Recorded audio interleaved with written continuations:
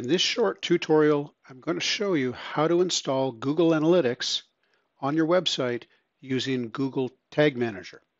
The first thing you're going to do is navigate over to accounts.google.com and you're going to sign in with your Google account and then navigate over to this URL, tagmanager.google.com. And you'll be prompted to set up a new account.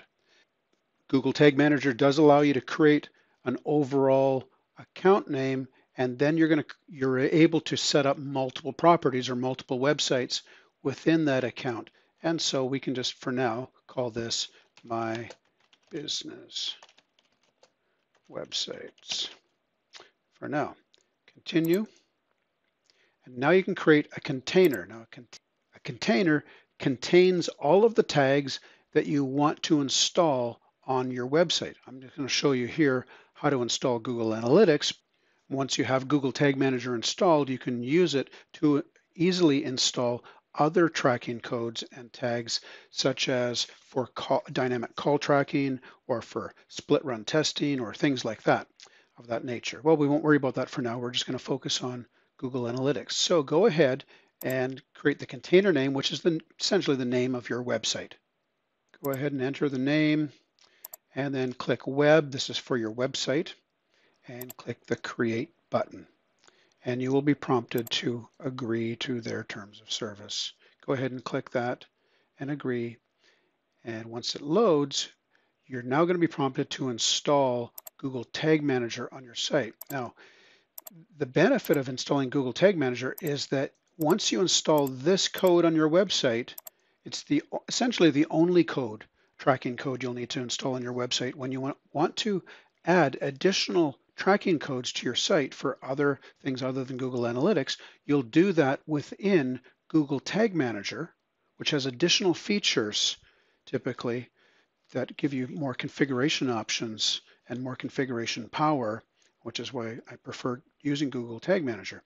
Well, go ahead and install this. As you can see, there's 2 bits of code, one to go in the header tag of your website and another to go within the body. And if you don't know how to do this, get your web developer to do it. They will know how. I will do this very quickly in my site, just so you can see me do it. So navigate over here to this brand new website. So we will go over to the administrative dashboard, and I use WordPress and a theme called OptimizePress. And your method of installing Google Tag Manager will likely be different, since you probably don't use OptimizePress, but I just wanted to show you really quick how easy it is if you do. And even if you don't, it's usually pretty darn easy. As you saw there, I did it just in a few seconds. Now it's done. And your web developer will know how to do this, even if you don't. Now that that code is installed, we'll come back over here to install Google Tag Manager, or the installation screen. We'll click OK. It has now been installed. However, Google Analytics is not installed, only Google Tag Manager installed. So now we're going to install Google Analytics. What you're going to do is click on Tags over here on the left, click on New, click on this little pencil, and as you can see, Google Analytics is right up here up top. You'll see 2, Classic and Universal. Click Universal, and then it's going to ask you for your tracking ID. Come back over to Google Analytics, and down on the left-hand side, bottom left, click your Admin button, and then click Property Settings under the correct property name. And this is the tracking ID right there. Highlight that, copy it, come back to Google Tag Manager, and paste that right there. And now, next, it's going to ask you how to trigger it. When does this code get triggered? Let me show you how this works. Click the pencil icon and click All Pages, and then click Save, and save again. Google Analytics has now been installed in Google Tag Manager. However, it's not published. You need to click the Publish button. But before we do that, there's just a couple small configuration tweaks I want us to make to this tag before you publish it. So click on Universal Analytics again, come back into the tag, click the pencil icon to edit it, scroll down to More Settings, scroll down to Advertising, and click this little button here, Enable Display Advertising Features.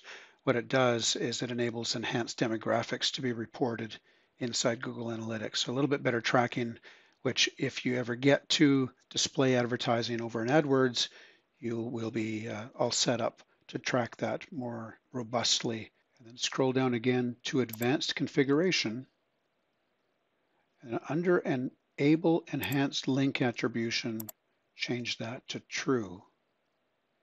By changing it to True, you're going to be able to better track where your prospects and customers are coming from and how they navigate to and through your site. So change that to True. Don't forget to click Save, and then go over to Google Analytics and come back down to the Admin tab. Underneath Property Settings, scroll down and you'll see the Used Enhanced Link Attribution option. Turn that to On and then click Save. And now you need to test whether your setup is working. So come over here to this button right here, click the down arrow and click Preview. Now you're previewing, go over to the website, right click and reload or refresh that page. And you'll notice that down below, it summarizes the tags that have been fired on this page. And you can see that Universal Analytics has been fired on this page.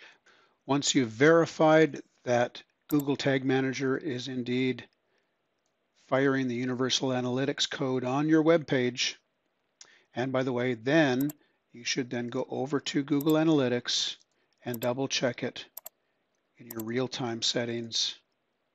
And if you don't see anybody here, that's probably because you haven't published yet. So come over here to Google Tag Manager, click Publish,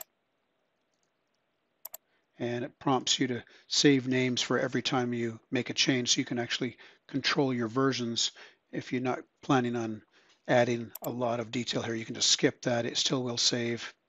And now it's been saved. So now come back over to your website, refresh, and then go over to Google Analytics, and now you can see in real time, you can see the one user there.